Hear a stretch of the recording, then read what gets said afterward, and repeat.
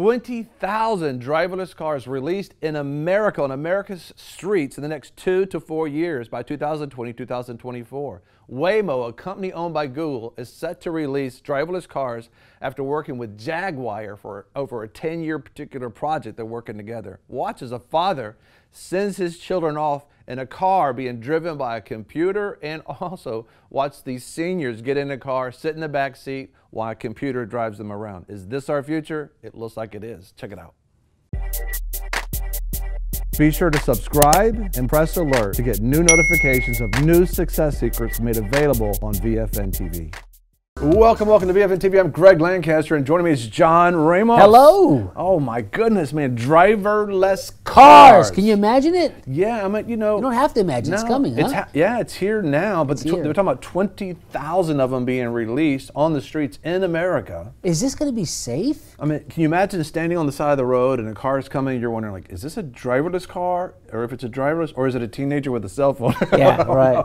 Yeah, I mean, you never know, right? You never know. So you have to, like, my goodness, this is some interesting days that are happening. But 20,000 they're talking about being released in the next 2 years, depending on when you're watching this. It's 2020, and you know, if they can release 20,000, it'd be a short time before they have 100,000 now. Yeah. So You know, you think about this too. They've been driving. You know, they've been flying planes under GPS, and you know, they've been maneuvering missiles that go to certain places. Drones are going to certain places.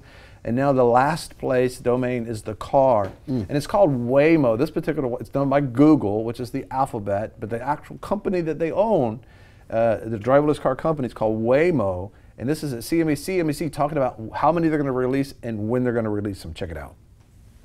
I'm going to talk about Alphabet, Google's autonomous project. They've been working on this pretty much the longest out in Silicon Valley. 9 years, basically.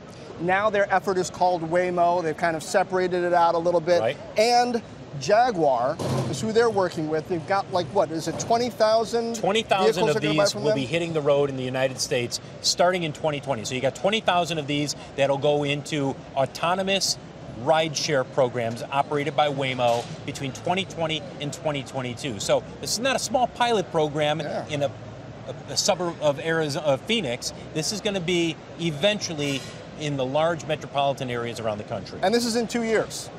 Well, you'll start to see them in 2020, and then by 2022, all 20,000 will be out there. We're so excited about our new book, I Will Fight, Strategies for Your Success. You got to have a strategy, and you got to fight. It's not about a physical fight, but you got to fight. And guess what? If you fight, you win. You'll be successful. This book is about transforming your thoughts, about what your beliefs, the decisions that you're making, about speaking. What you say is so powerful, and what you do, what you're saying, your actions you take. And quitting, don't quit. Listen, success and failure quite often is just 5 more minutes. And finally, think about this.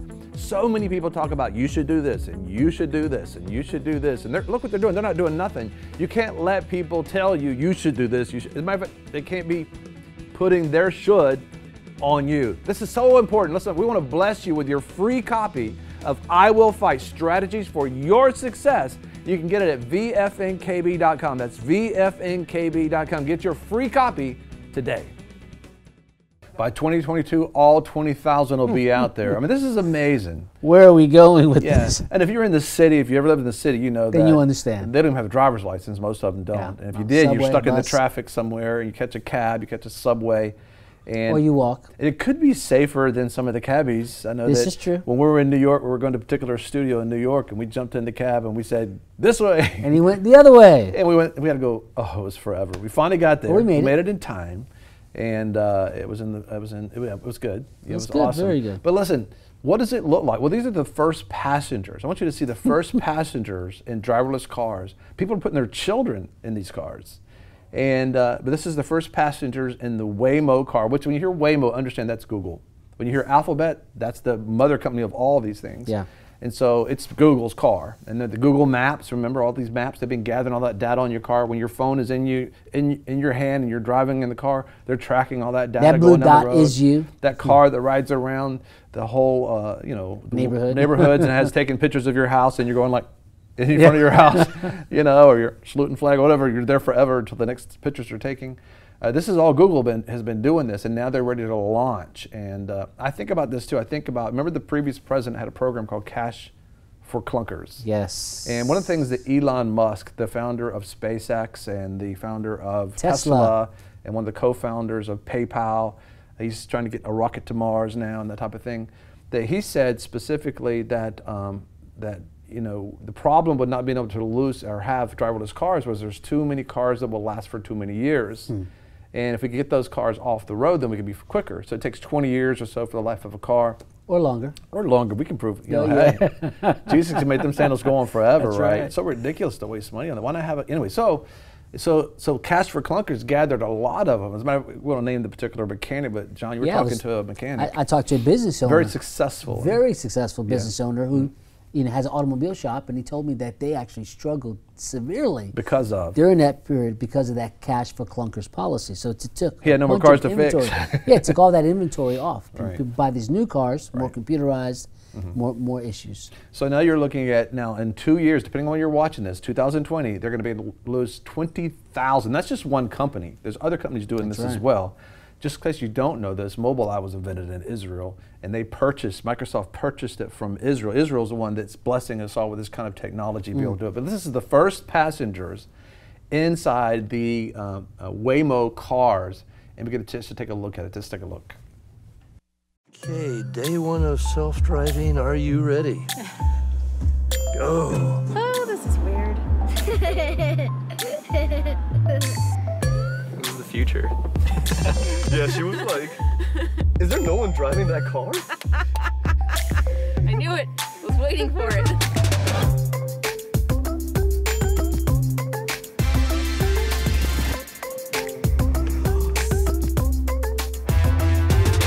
You'd certainly never know that there wasn't someone driving this car. Yo, car! Selfie. Thank you, car. Yeah, thank you, car. That's so amazing, isn't it? Who would have ever thought this day would happen? And some of you out there right now, you're 15 years old thinking, I wanted to get my driver's license. It's over. You may never have a driver's license the way things are going right now, but if you get a good truck, it could last you through all this driverless stuff. This is true. But this is so important because this day was coming. We talk about the prophetically, and think about this was written thousands of years ago on the Isle of Patmos from John the prophet. He's writing the book of Revelations, and he speaks about the economy. He talks about nothing could be bought or sold unless it comes through this particular economy. Not even cars can actually move in this particular region without them tracking. They're tracking. You're losing autonomy. What'd you say? Your autonomy, your freedom, right. And that's what this is what it's all pointing to, is that they're taking away our individual, rights to freedom, so we can get in a car. You can go anywhere in the country. Right, but they know. But if you don't have a car that you can drive, yes, now you're restricted. And I see a promo from Waymo, but understand this too. As a deputy, we used to go out and serve warrants. People that had warrant, they broke the law, they violated something. Now you're going to get in the car to go to your shopping center, and it's going to run a warrant check on you, and the car's going to drive you right to jail. You're going to pull it right up in the side port, and the things are going to open up, and the robot's going to come out and say, "You're under arrest. Come on in here." Right? It's amazing. The seatbelt will just keep you strapped in there. Yeah, right. Get you. Yeah, the seatbelt will come on. It's like, "You're under arrest." Like, no, you're going to jail. No. This could be good in some way, right? In some ways, I don't know. Here is a promotional from Waymo. We want to hear your thoughts on this. Comment below, write to us. We'd love to hear from you, friends at vfnkb.com. We want to always hear your thoughts and your comments on this. We're moving in a generation where all these prophetic things are coming to pass. But here it is. This is actually the promotional video from Waymo, which is Google's driverless car. Let's take a look. There was one Waymo ride. I believe it was like a Saturday or Sunday morning. I think we were going to a friend's house. And we drove by this is a residential neighborhood. There was kids, families around. I wasn't paying too much attention. The car, I noticed it stopped all of a sudden. I was like, why? A child had run out from between some cars onto the road. And the car noticed it and stopped faster than I could have ever reacted.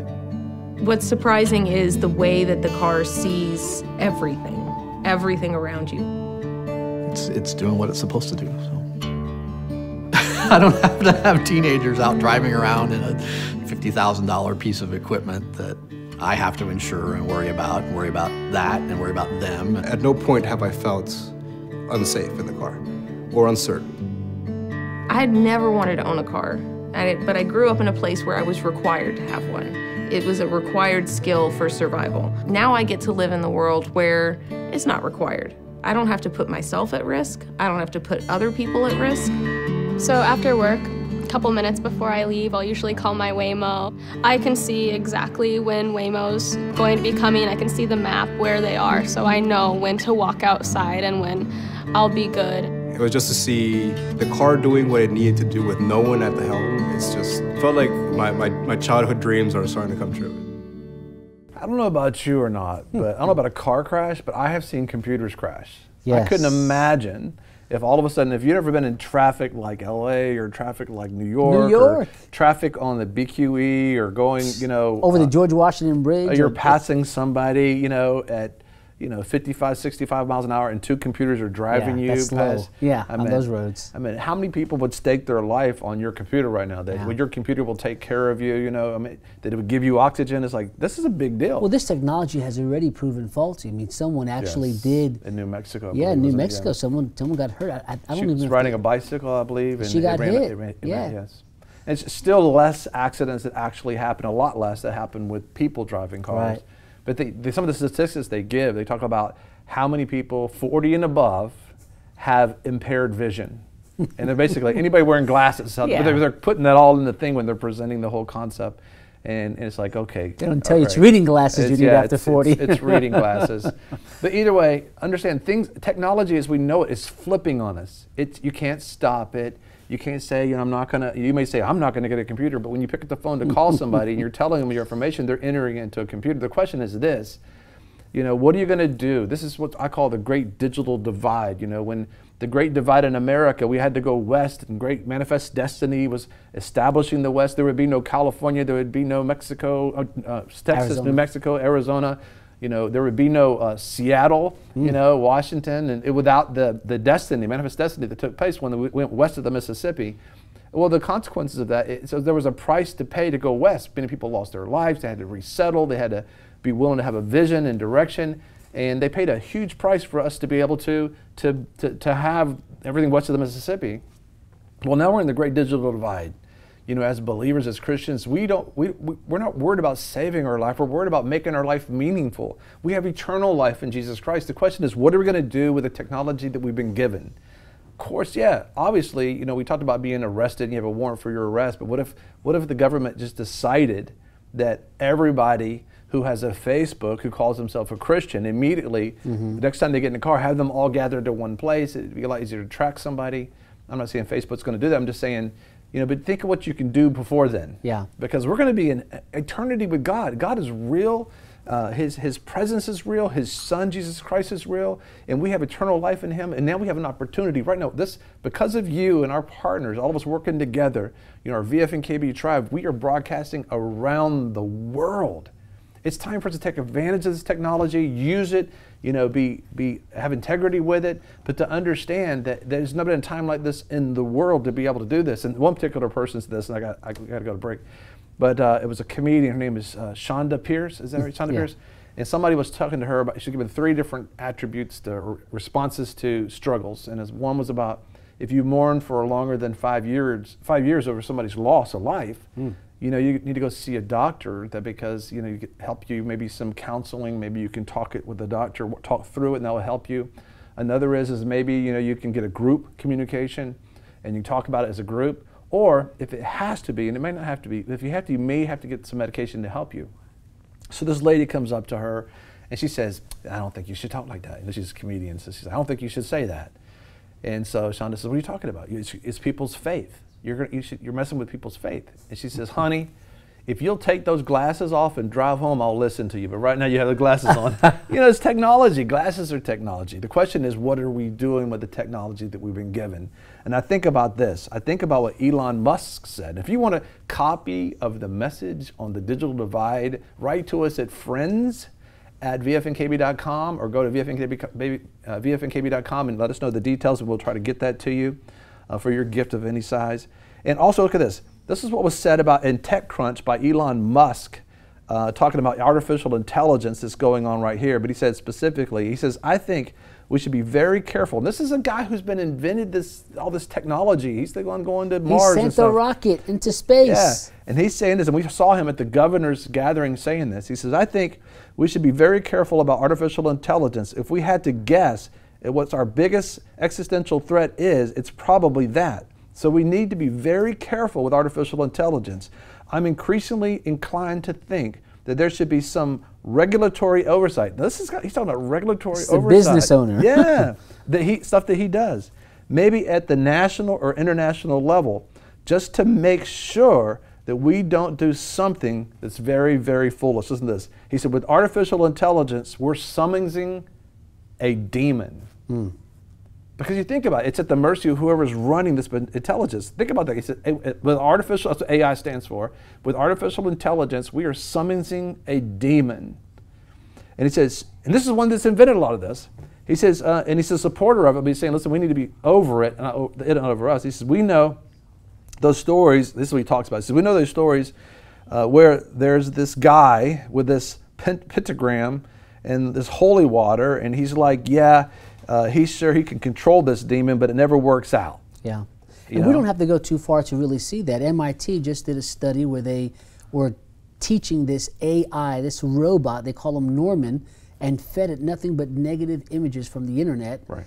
And it just did evil things. It just said, you know, looked at, they showed some pictures of it, and it just kept thinking of some evil things. We're about to go to break. We've got some success secrets coming up. We want to hear what your thoughts are on this. Yeah, technology is coming, but we have to realize the vulnerability in this, that even though it can help you, you need to still be over it. Don't just give up your whole life. And that's why VFNKB, connecting with us, being a part of the community is important, because we're gonna harness it, but we're not going to let it be over us. That's you know, right. you have to use it. Don't let it use you. Don't let it manage your life and present its vision over you. You have a vision over your life.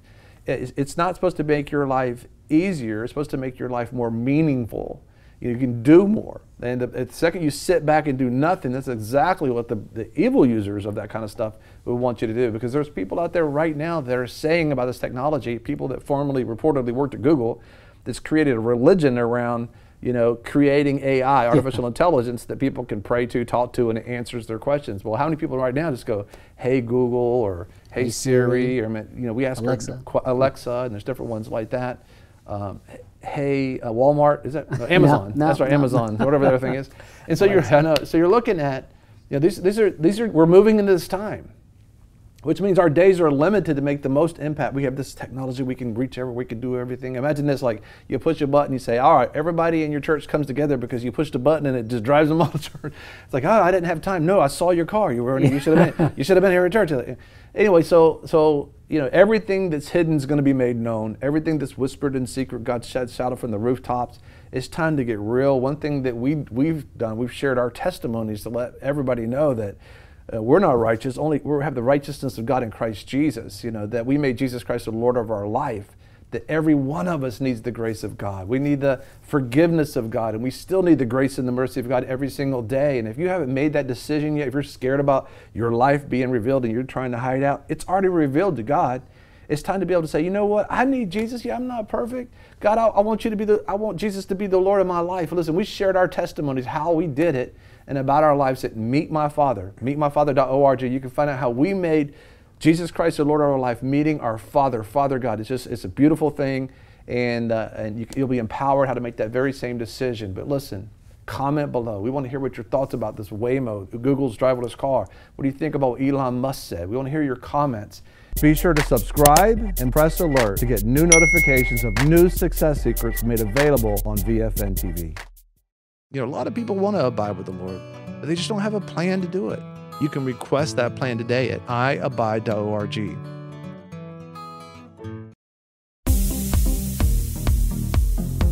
I'm your host, Greg Lancaster, and we're so glad that you've joined us. Don't forget you can join us 24 hours a day, 7 days a week. Download our app and sign up for our newsletter, The Torch, at vfnkb.com. I've enjoyed our time together. God bless.